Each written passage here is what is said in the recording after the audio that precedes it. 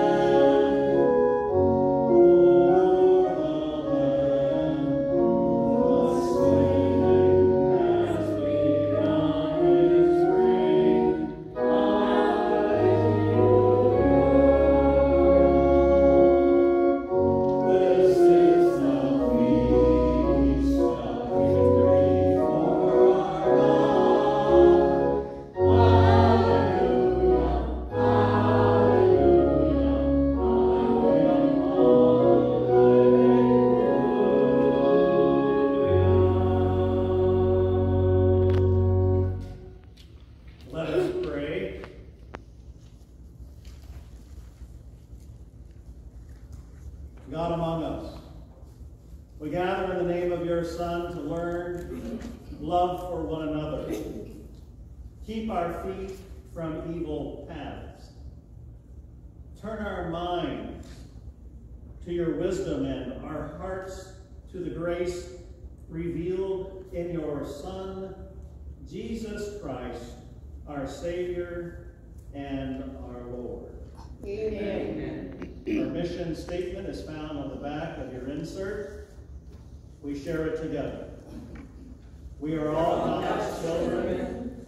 God commands us to tell all people that Christ Jesus is Lord.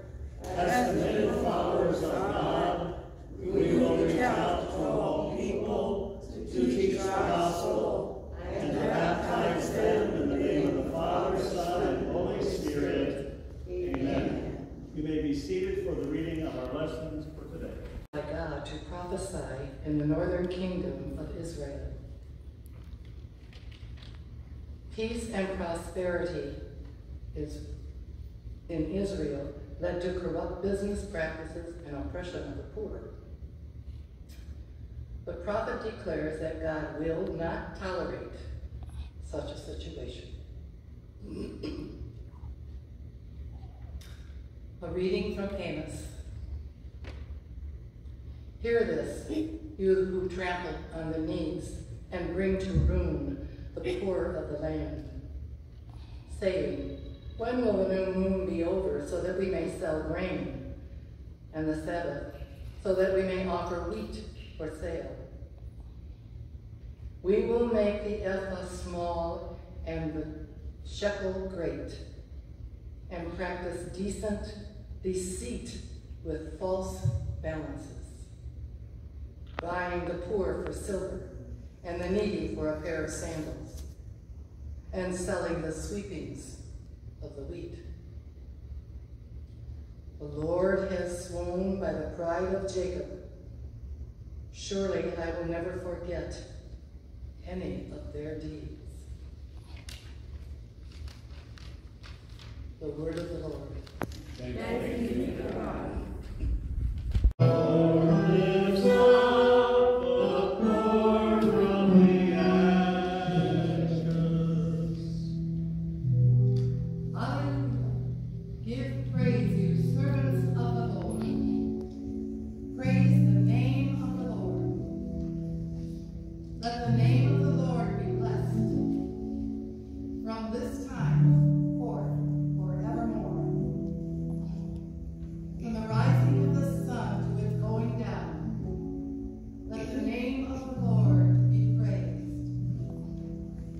The Lord is high above all the nations, God's glory above the heavens. The Lord lifts up the poor from the ashes. Who is like the Lord our God? Who sits enthroned on high, but stoops to behold the heavens and the earth? The Lord takes up the weak out of the dust and lifts up the poor from the ashes, enthroning them with the rulers of the people. The Lord makes the woman of a childless house to be a joyful mother of children. Hallelujah. The Lord lifts up the poor from the ashes. Glory be to the Father, and to the Son, and to the Holy Spirit, as it was in the beginning, is now, and ever shall be, world without end. Amen. Epistles offer insight into how early Christians understood many practical matters, such as church administration and worship. The church's focused prayer for others is an expression of the single-minded passion God has toward us in Jesus. A reading from Timothy. First of all, then, I urge that supplications, prayers, intercessions, and thanksgiving be made for everyone, for kings and all who are in high positions, so that we may lead a quiet and peaceable life in all godliness and dignity.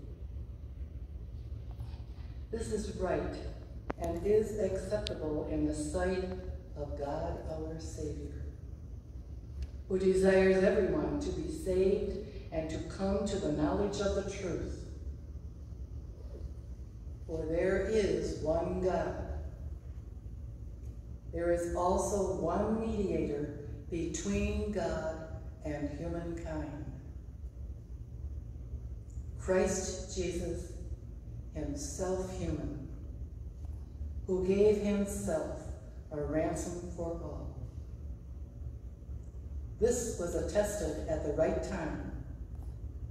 For this I was appointed a herald and an apostle. I am telling the truth. I am not lying. A teacher of the Gentiles in faith and truth. The word of the Lord. Thanks be to God.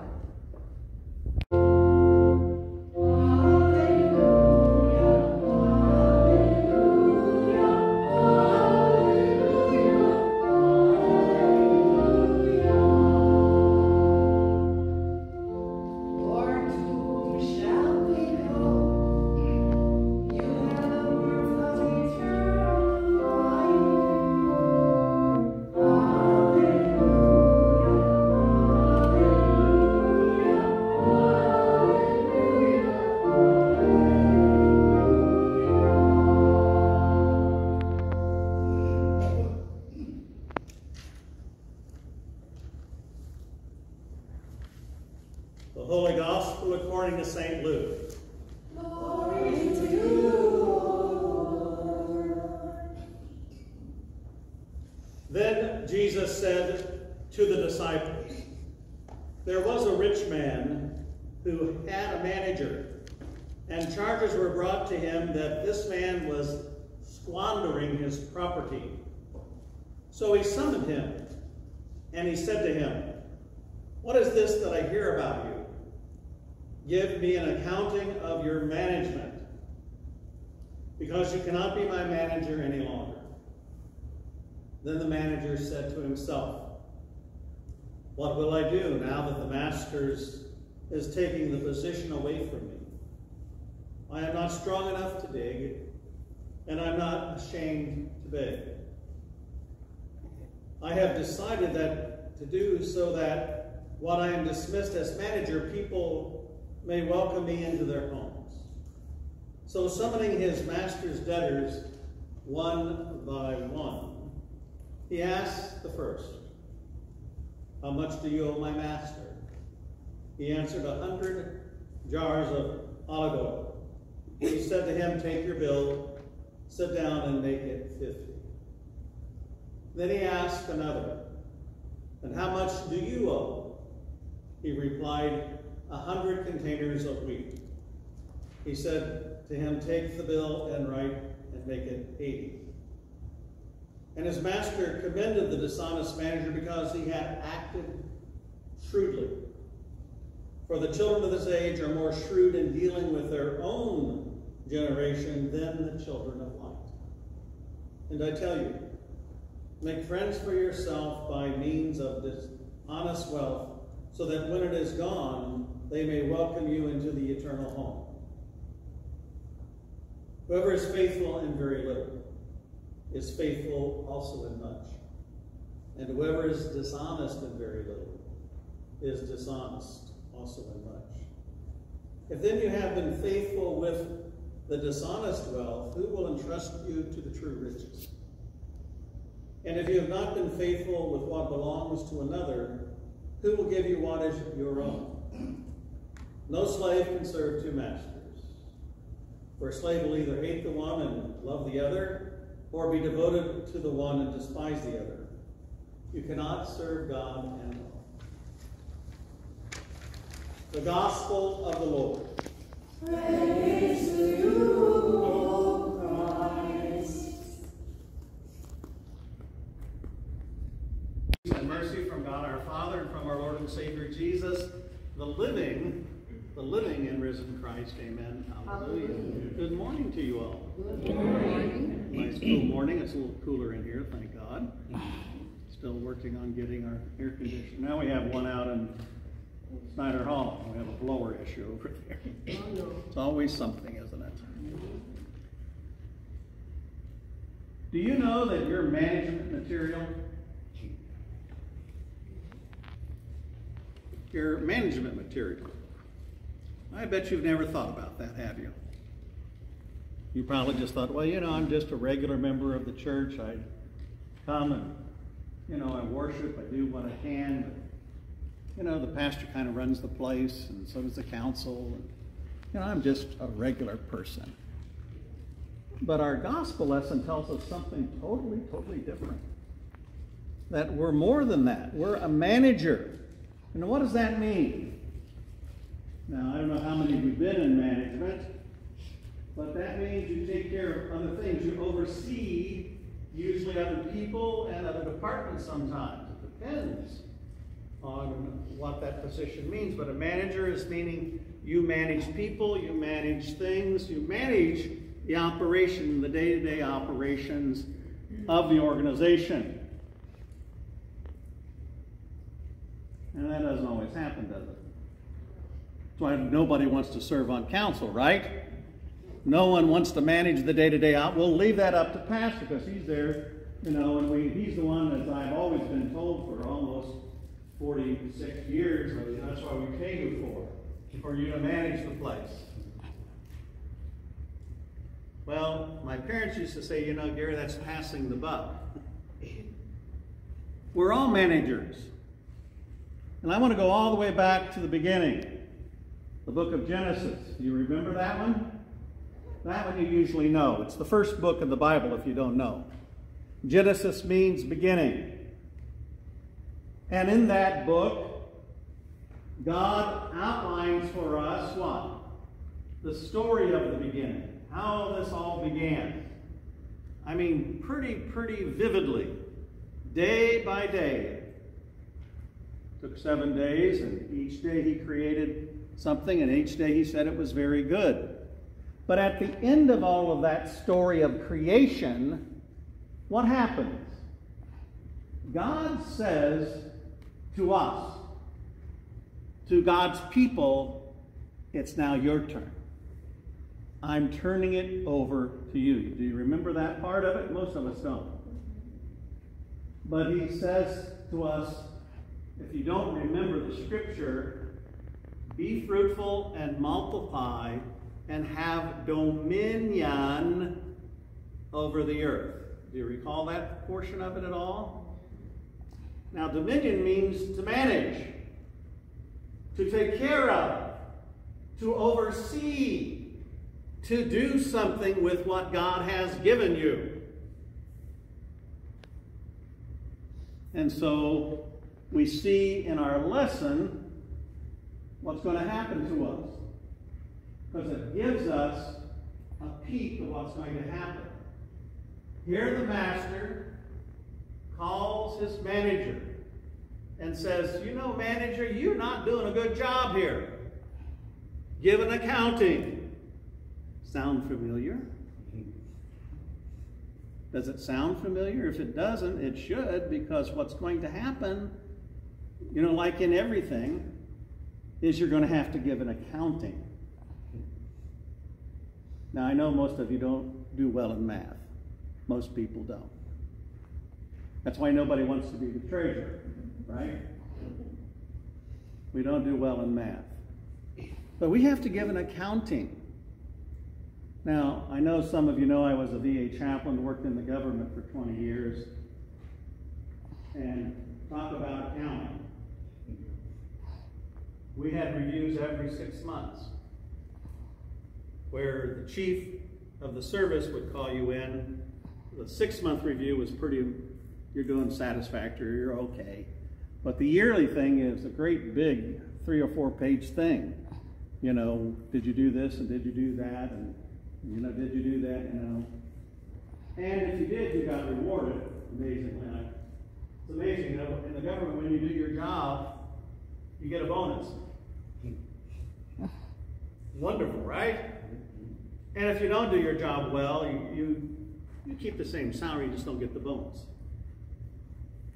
Well, they've done away with that over the years, which makes a lot of sense to me. But we will be having to give an accounting of what we've done. How have we managed what God has left us, what God has given us? And you know, God has given us a lot. And this lesson talks, the manager said, what am I going to do? You know, and finally he starts to act like a manager. Apparently he was, part of his management was collections. And so he goes to his office and he looks up the people that owe his master some money that haven't paid, and said to them, well, what do you owe? And most of them said, well, I owe 100. He said, well, write 50. And he said, fine, I'll pay that. And he went to the other one, he said, it's 100, well, write 80 and I'll pay that. And the text then says, you know, the owner was thankful that the manager was so shrewd. And the text there goes on to tell us that why aren't the people of God as shrewd? Now you may think that's a little odd, right? That God would say we should be shrewd in our dealings with people. But what God is saying to us is, once again, we need to go to people and not beat them over the head and saying, you owe me 100, give me 100. But be a little bit more merciful, a little bit more compassionate, a little bit more forgiving, a little bit more loving. Now, it's called shrewd in the text, but that's what it's about.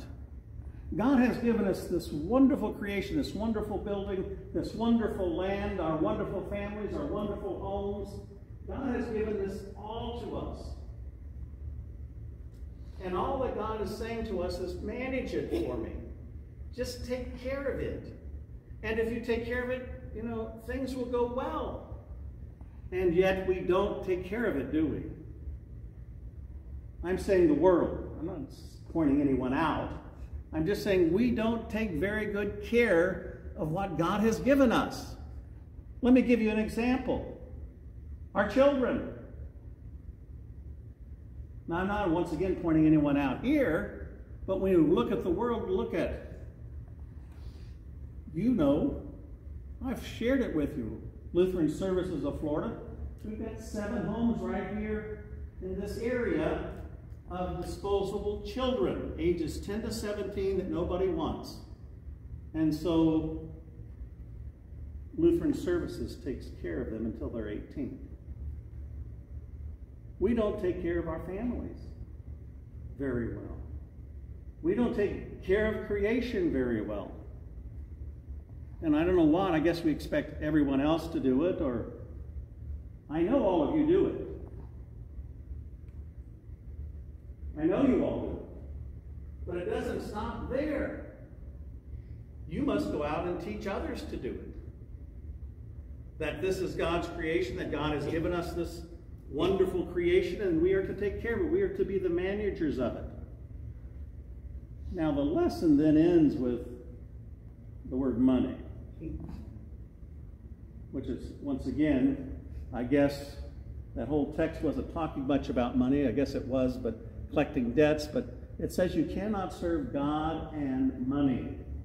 Some of the text says mammon, which means money, but you can't serve 2 gods. We actually can't serve more than one God. God wants it all. God, once again, wants us to manage what God has given us. And yet we let the world and the things of the world interrupt and take over. And it goes up to the top priority. See, God wants to be number 1 on the top of our list. And that's why he says here, or the scripture says in Luke, why Luke says to us, you can't serve God and money, because you can't serve 2 gods. And the reason they use the word money is because what?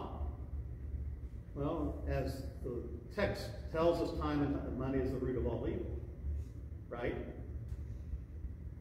Let me give you another example. Judas. So sold out the life of his best friend for 30 pieces of silver. Pretty cheap, huh? pretty cheap. And who of us doesn't like money? I like it. It's nice, right? It can buy us things but once again, it has a tendency, even in my life, to kind of discover my world, to get in the way of my relationship with God. Because there's times when I think, well, you know, I got to do this or I have to have this, and then I really don't. Because once again, the psalm teaches me I don't need anything. All I need is what? The Lord is my shepherd, I shall not. All I need is God. There's nothing else you will want if you have God in your life. And that's spirituality. Does that mean, well, money's evil? No. Does that mean I don't invest well? No. Remember, be shrewd. It means if you invest well, do what? Be a good manager and turn part of that over to the kingdom of God. Now, we don't like talking about money in the church, do we? And any time that I've ever done that, I always get some comments. That is not spiritual. And money isn't spiritual, but God is spiritual. And God wants us to be good managers of the things that give it, including our wealth. That's what we're talking about here. Our wealth. And Scripture tells us we should give 1/10 of that. That's a portion. And yet, in the ELCA, we learned, at least this week, that giving is at 1.85% of our wealth. Can you imagine if we just went to 2.8%, just 1% increase, what that would do for the work of God's kingdom?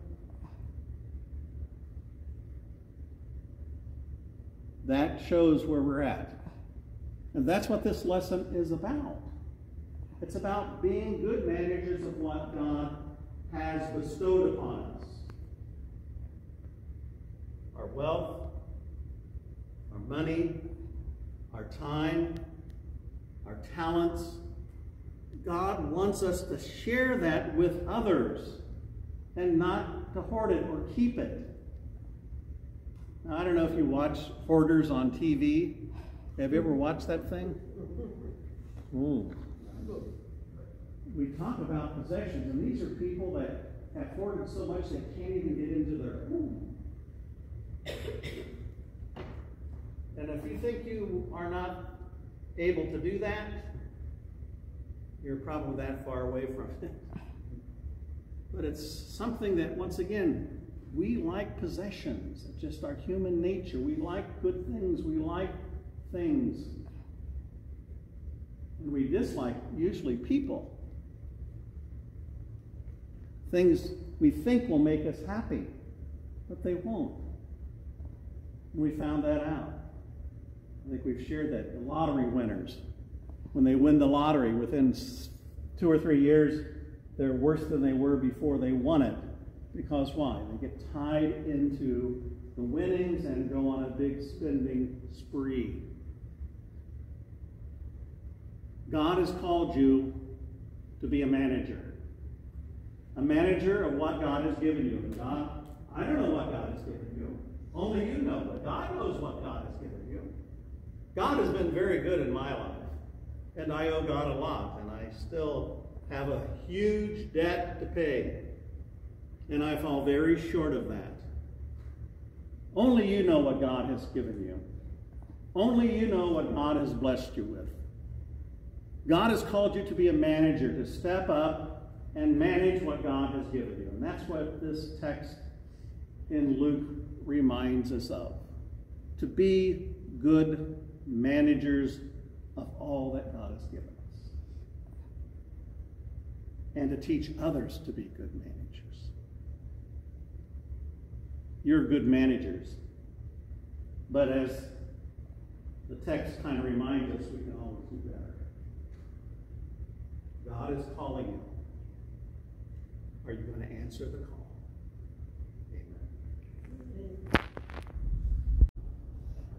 Amen.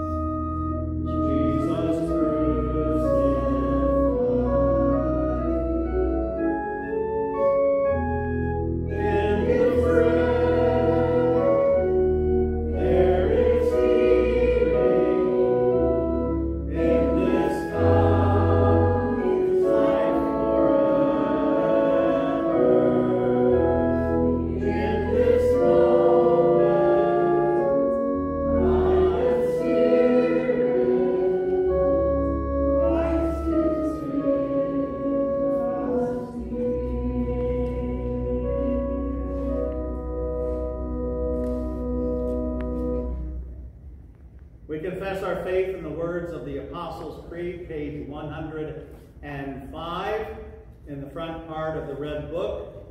The Apostles' Creed, page 105. I believe in God, the Father Almighty, creator of heaven and earth. I believe in Jesus Christ, God's only Son, our Lord, who was conceived by the Holy Spirit, born of the Virgin Mary, suffered under Pontius Pilate, was crucified, died, and was buried. He descended to the dead. On the third day he rose again. He ascended into heaven. He is seated at the right hand of the Father, and he will come to judge the living and the dead. I believe in the Holy Spirit, the Holy Catholic Church, the communion of saints, the forgiveness of sins, the resurrection of the body, and the life everlasting. Amen. We turn our hearts to the prayers of intercession found on the back of your Celebrate insert. We especially want to remember in our prayers Carrie Ann, who's celebrating a birthday. As you know, Carrie Ann is in New York, but she celebrates a birthday, I believe, on the 23rd. So we want to remember her. We also want to remember Jason. We'll be adding Jason to our prayer list. That's Nicole's husband and friend. And he was hospitalized because of some gastrointestinal problems. So we ask that we remember Jason as well. As scattered grains of wheat are gathered together into one bread, so let us gather our prayers for the church, those in need, and all of God's good creation. God our Savior, you keep your church in faith and truth.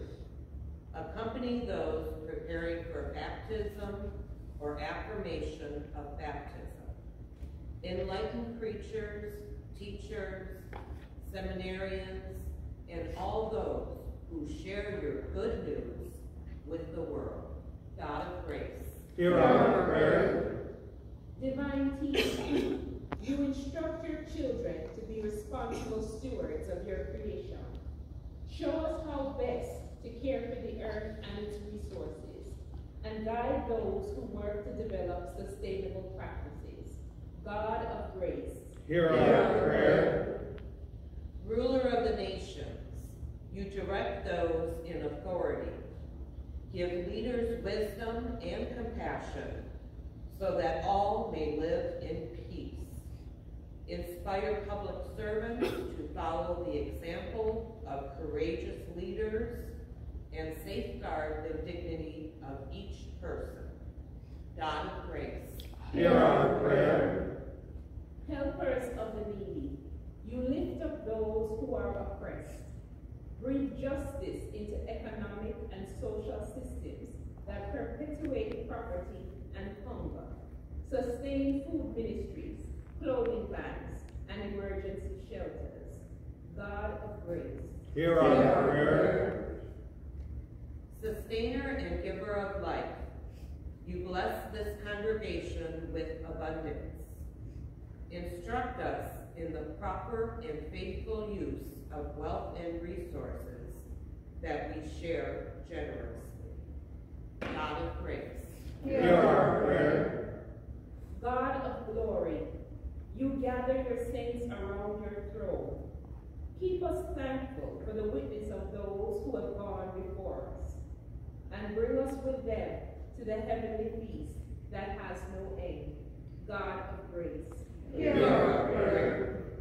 Almighty and most merciful God, we celebrate with Carrie Ann her birthday. We ask our blessings upon her as she continues her work and studies in New York. We pray for Jason as he continues to recuperate from a recent illness, and ask that you would be with him and Nicole and the family, that you bestow your love and grace and health upon them. We pray for all those that are listed on our prayer list, especially continuing to remember Tim Graybeck and family on the death of his wife and mother, that you would offer them comfort and consolation. I pray for my travels this week to Columbus, Ohio, to celebrate my 50th anniversary of graduation from college. Be with us as we gather together to celebrate 50 years. We also remember all those that we name before you in our hearts today.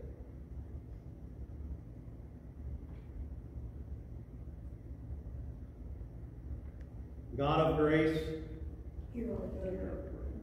gathered together in the sweet communion of the Holy Spirit, gracious God, we offer these and all your prayers to you through Jesus Christ, our Lord and Savior. Amen. The peace of Christ be with you always. And also with you. We share that peace with one another. God bless you all. Thank you for being here and supporting us.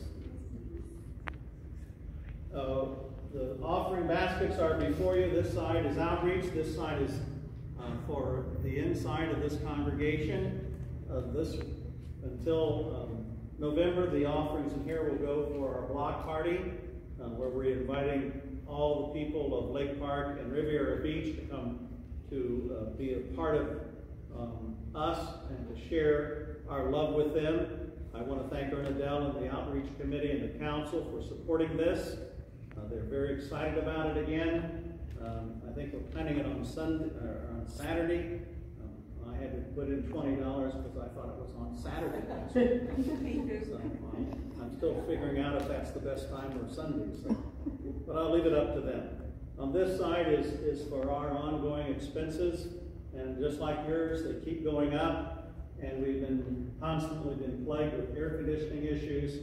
So anything you can do to help in that arena is greatly appreciated. From the bottom of my heart, I want to thank you for what you've been doing for the block party, a lot of gifts that are coming in, and for our other side, not only your regular giving, but giving beyond for the air conditioning. I can't thank you enough for your support, and it means a lot. Thank you so much. The prayers for the gifts are on page 107. Let us pray. God of all creation, all you have made is good, and your love endures forever. You bring forth bread from the earth and fruit from the vine. Nourish us with these gifts, that we might be for the world signs of your gracious presence. In Jesus Christ, our Savior and Lord. Amen.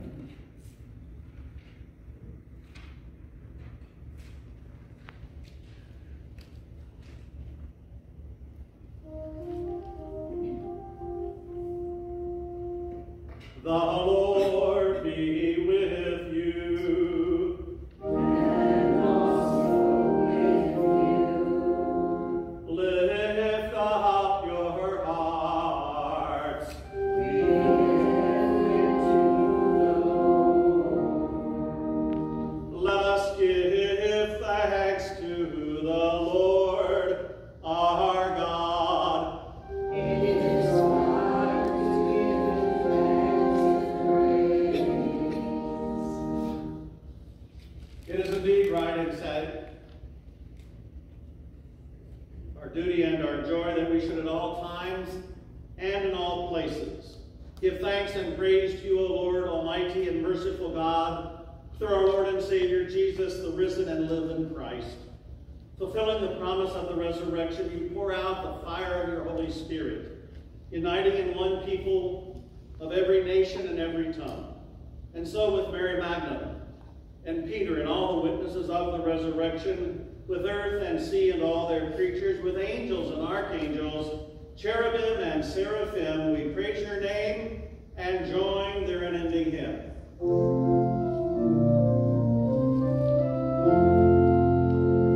Holy, holy, holy Lord, God of power and might. Heaven and earth are full of your glory. Hosanna in the highest. Blessed is he who comes in the name of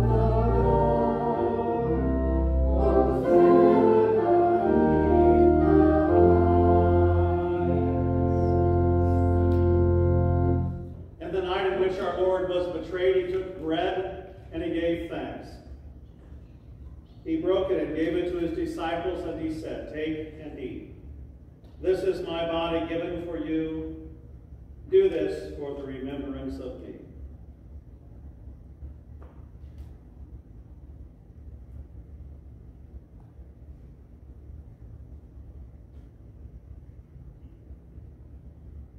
Again, after supper, he took the cup, and once again he gave thanks. And he gave it for all to drink, saying, "This cup is the new covenant in my blood, shed for you and all people for the forgiveness of sin. Do this for the remembrance of me."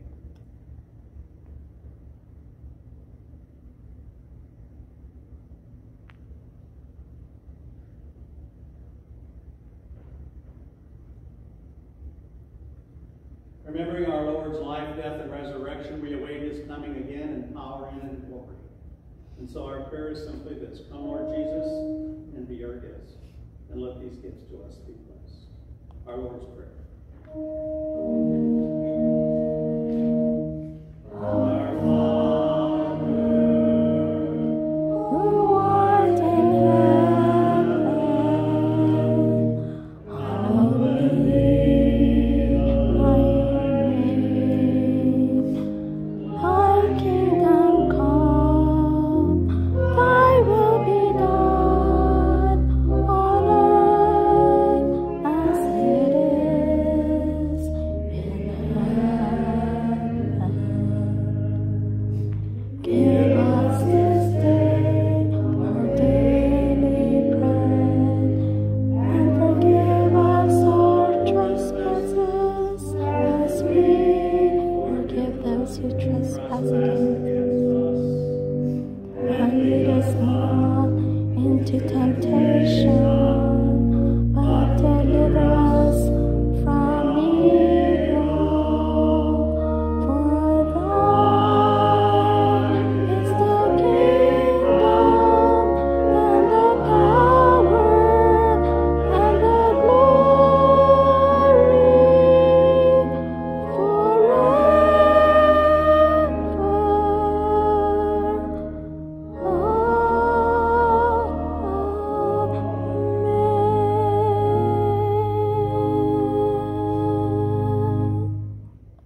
Come now to the table of the Lord, for all has been made ready for you.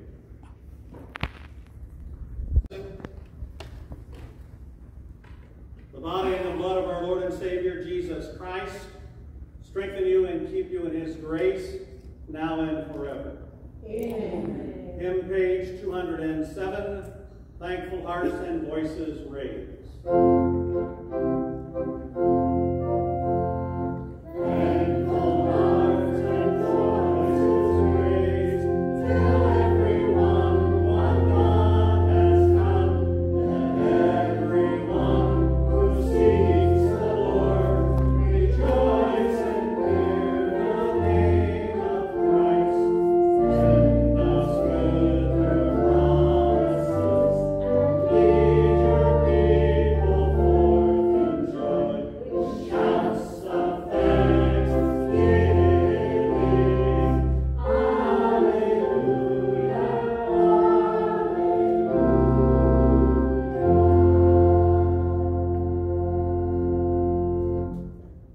Let us pray. God of abundance, with this bread of life and cup of salvation, you have united us with Christ, making us with all your people.